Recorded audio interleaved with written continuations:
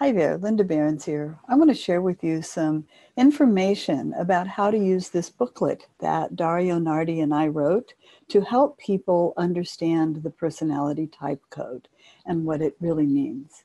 And to really get a deeper understanding of what Jung really meant when he wrote about the 8 cognitive functions and then, of course, the 8 types that became the 16 personality types after Isabel Myers created the Myers-Briggs Type Indicator.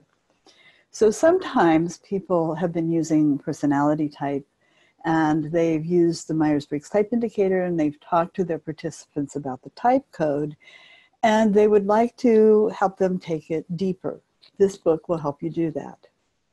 It also was designed so that you start with understanding what it really means. And so this walks you through that process. And we understand from years and years of study that there are 16 personality types. So the first page that I often, well, there's some framing and setup on the first pages 1, 2, and 3. And then page 4 has 16 personality patterns that you can help people read this theme and find a theme that fits them. Or you can come back to that later. And then on page 5, there's an activity that you can do about figuring out what to wear. And you can have people do this in a session or just in talking. Like, how did you go about figuring out what to wear today? And then it debriefs that with 4 kinds of information processes and 4 kinds of judging processes. So this is what Jung called perception, and this is what he called judgment. And so these are the 8 functions, or the 8 psychological types that Jung talked about. And we're not using letters here. We're just using everyday words like experiencing, reviewing, interpreting, foreseeing. So people can start to see that this type code stands for everyday activities, the processes we use on how we think about things. So some other things then, that it walks you through understanding the personality type code. So after you get a sense of there are these 8 processes, you can relate it to the personality type code. And if you're not using that yet, you can sort of skip over that and tell people to turn to different pages. So, for example, on sensing and intuiting, there are 4 brief descriptions on page 7. And those descriptions are rather comprehensive, so that no matter where the process is in your particular pattern, whether it's something you lead with or something that's somewhat in shadow, you can identify that you do these activities, and it gets to what's the essence of each of these 4 perceiving processes.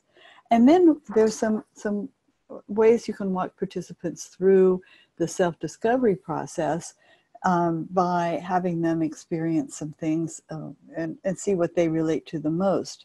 And then page 9 has those same 4 processes, but this is what they look like when they are a preferred process, meaning the dominant or auxiliary, or as we call it, the leading role and the supporting role in our personality.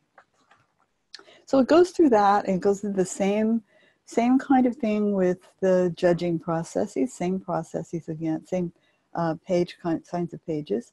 And then we get to which of these processes is preferred. And we have people look at the last letters in the type code, the J and P. And it's, what is your orientation to the external world? Now, J and P as a dichotomy in the type code is often described in some sort of detail, but it actually doesn't say too much in and of itself. Really, all it is a pointer to which one of your processes would you prefer to use to deal with the external world.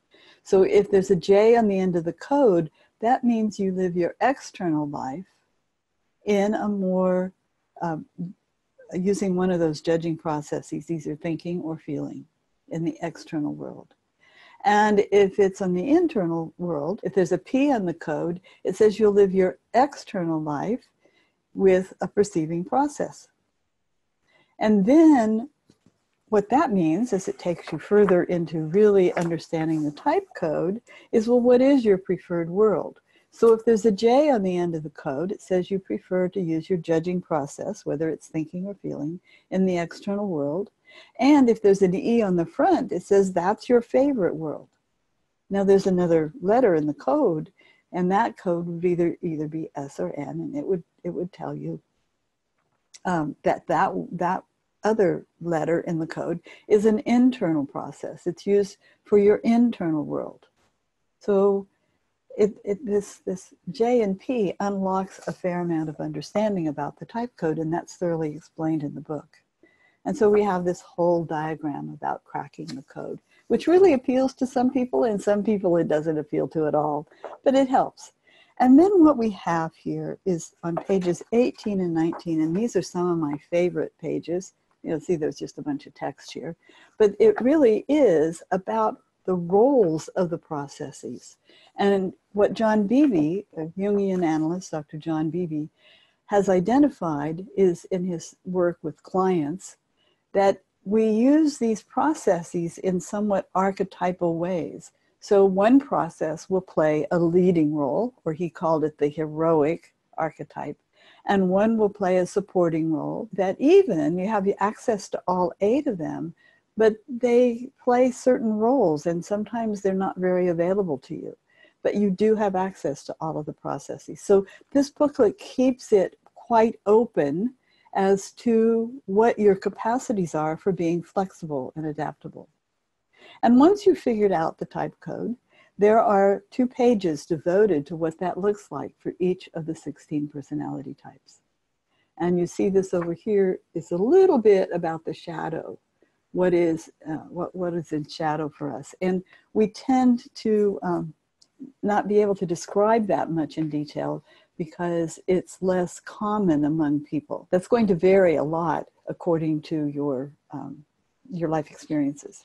So we have all of those pages. And I use these pages, sometimes I get people to understand what their 16 personality type pattern is.